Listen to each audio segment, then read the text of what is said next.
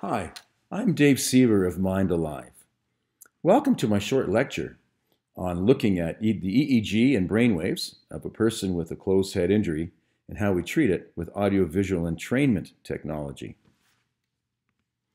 This is a case of a 33-year-old mother of two teenage boys who had a motor vehicle accident in 2011 and sustained a closed head brain injury.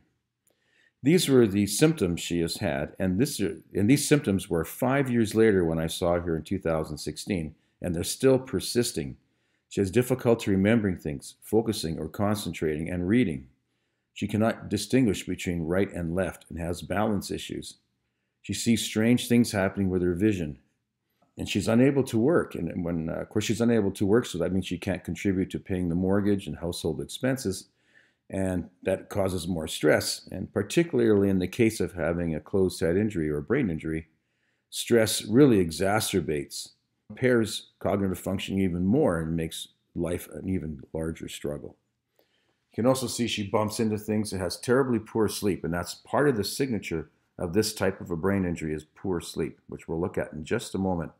Now, this type of brain injury is I call a thalamocortical disconnect type of TBI or traumatic brain injury, and this does not show up on an MRI. So one of the extra problems that happens with these people who have these injuries is that they go to the doctor, they get an MRI done, and then the doctor says, well, you're fine because there's no brain damage, which makes them even worse because now they've just been told that it's up to them to fix themselves and there's actually nothing wrong, even though they're suffering greatly. MRIs are only about 10 or 20% successful in identifying a closed head injury, and only typically if it's quite severe. EEG and quantitative EEG, on the other hand, is about 99% successful. Now, this here is a metabolic injury, or a metabolic shutdown, if you want to call it that. And it's also a shutdown of the networks. And there's typically people with a thalamocortical disconnect do not show up on an MRI. So, what we're looking at here as we see the green arrows and we see the yellow arrows. Basically, when we close our eyes, we're relaxing, we're starting to drift into sleep, or we're meditating, alpha brainwave production goes up considerably. That's when we make our alpha waves. Alpha waves are very important for mental functioning. First of all, they're the pacemaker, and they're like the drummer in a band in our brain, and they organize all the information flow and keep it paced, just as a drummer would keep a band pace so that all the instruments are playing at the right time and giving the song a good sound.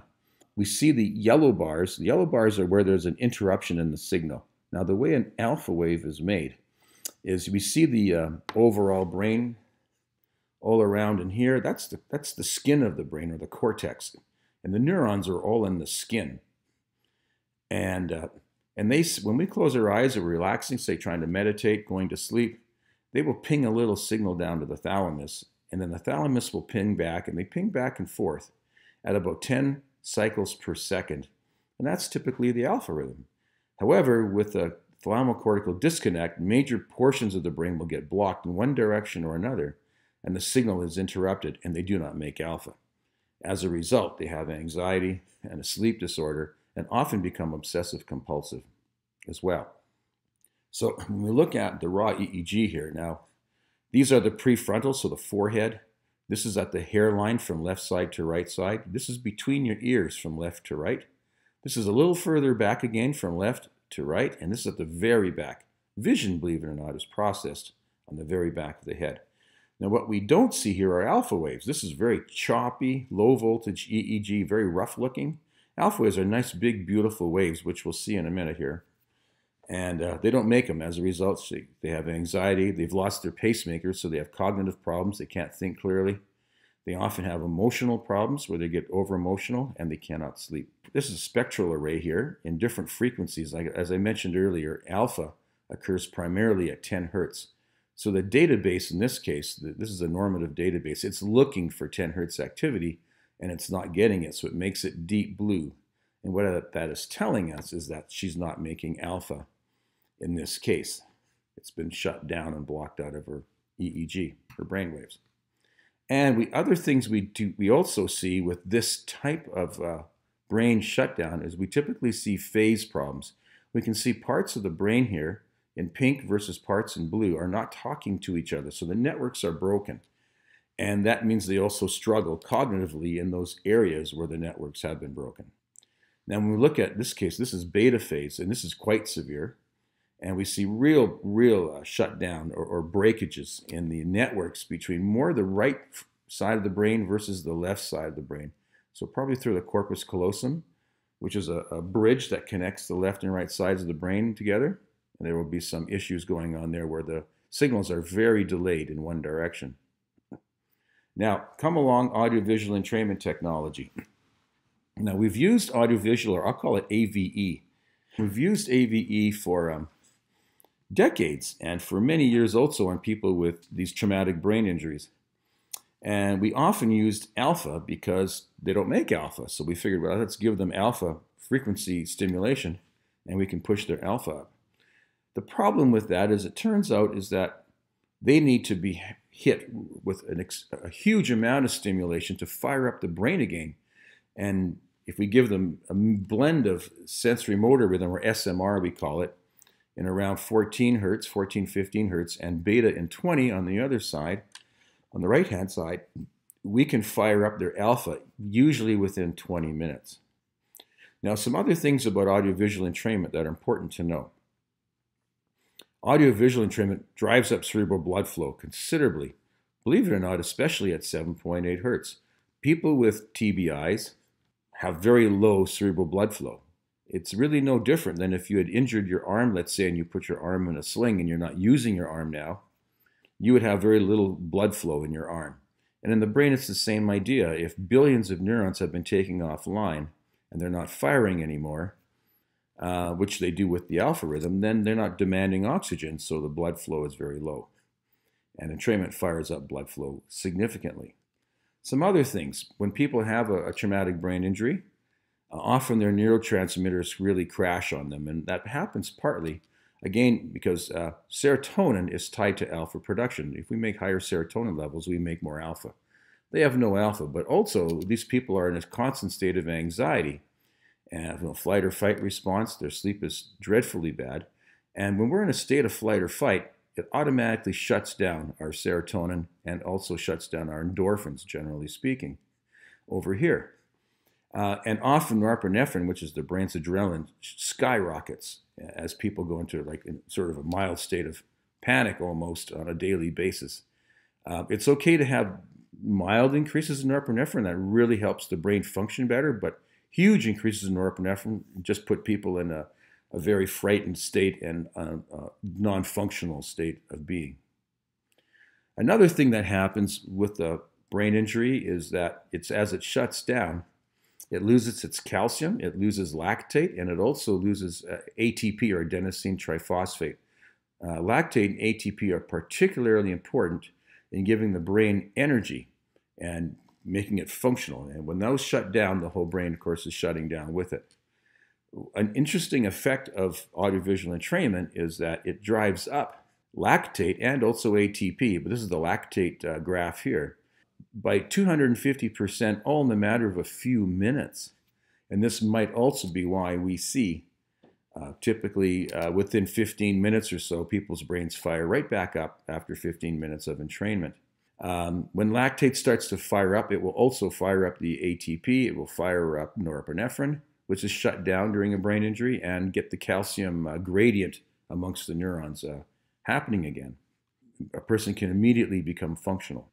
So here she is here, and we can see this is 18 minutes in with entrainment, and suddenly she's making beautiful alpha waves in the back of her head, and that's where alpha waves belong. That's where they should always start, is in the back of the head. And we see them there. Now, as a person wants to fall asleep or meditate, these alpha waves would also spread towards the front. But just in a normal eyes closed condition, this is a beautiful place. This is perfectly placed for alpha waves. And when we look at the EEG now, we see bingo right here, perfectly placed. And that's where we want them to be. We look at phase, it has improved greatly. And so that means the networks are getting fired up as well. That's a very nice, and so everything in the brain is starting to communicate with each other, which means her cognitive function is going to improve tremendously. This is what she said immediately following entrainment. Wow, my head is clear and I can think. This is a pretty common response that we see with people with head injuries after they use entrainment. Now, the effect lasts for about 2 days, it seems, and then it starts to slide. So we saw her on a Friday, and by Sunday afternoon, she was getting all foggy-headed again and really struggling with her concussed-type symptoms. So we got her back in the next week, got her unit to take home. That's one of the nice things about entrainment, is that people can take it home. Now, the more severe mental health issues are for someone, typically the less they are able to generate an income and afford expensive treatments. With entrainment, you can take it home, and for the course of under $500 generally for the equipment and so on, people with head injuries can treat themselves. We often do brain maps, and brain maps also cost $500. So if people want a brain map just to be certain that we're doing the right thing, then it's going to be a little more expensive, but still far less costly than a lot of medical interventions are. So anyway, of course, this is called an SCL9 or Symptom Checklist 90R, which is revised. And we can see here her score is pretty high. And you'll always see things like memory, cognitive issues, and emotional issues. So you see some of the high scoring items here that are higher, that are 2 or higher: nervousness, shakiness, unpleasant thoughts, trouble remembering things, annoyed or irritated, low in energy or slowed down, blaming yourself for things, feeling blocked in getting things done, having to do things very slowly to ensure correctness, soreness of muscles, difficulty making decisions, mind going blank, trouble concentrating, feeling weak in parts of body, heavy feelings in arms and legs, awakening in early morning. And see, most of these people are only sleeping about 3 to 4 hours at best a night. So they are very, very tired, exhausted people. And feeling everything is an effort, and feelings of guilt. Okay, so when we look at her results now after 3 weeks of audiovisual entrainment, her score went from 72 to 10. And we can see her, she still has some issues remembering things, a little easily annoyed or irritated, and sometimes critical of others, but other than that, everything else has cleaned up. This is great. This is what we want to see, and this is what we consistently see with our people with head injuries. But because they generally become obsessive compulsive, we've looked at anorexics, hoarders, counters, cutters, ritualists, all kinds of people with obsessive compulsive disorder that was caused by a head injury in the first place. And it's quite easily treatable, but unfortunately, an MRI will not show it. And so often these people are told then that they are fine, and they just need to shape up, which of course just gives them more guilt and stress. Anyway, and certainly EEG will identify this type of condition very well, and entrainment also fixes it exceptionally effectively and affordably. Thanks for attending my lecture.